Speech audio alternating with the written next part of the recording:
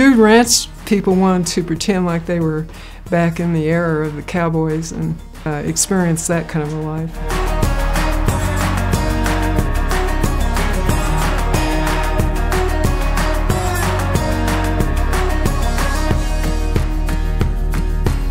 And they could actually look at it and say, this looks like a little mini Switzerland for us. We can't get to Switzerland, but we can get to Colorado and have the cool air of the summer and stay a couple weeks, stay a month.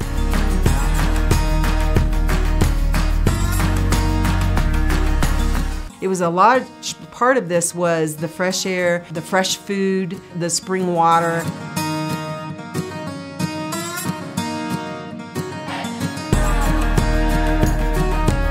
I was already riding, but I made it my plan that I was going to marry a cowboy because I was going to live on ranches.